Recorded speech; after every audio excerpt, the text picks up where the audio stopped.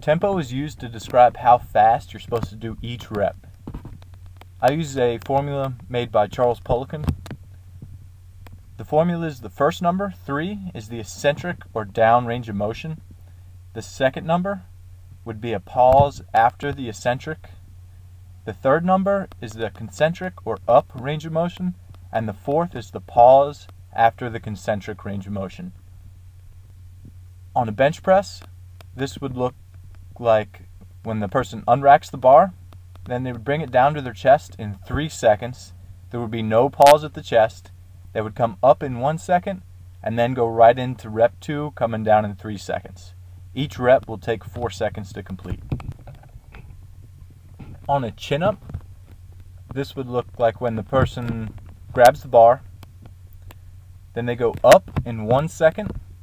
There's no pause at the top, down in 3 seconds, and then right back up for rep 2.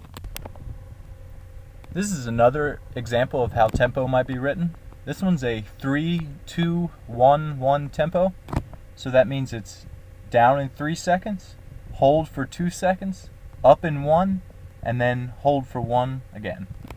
So on a bench press, this would look like down, unracking the bar, bringing the bar down to the chest in 3 seconds, holding the bar at the chest for 2 seconds, then back up in 1 second, then pause for 1 second at the top before coming down for the second rep.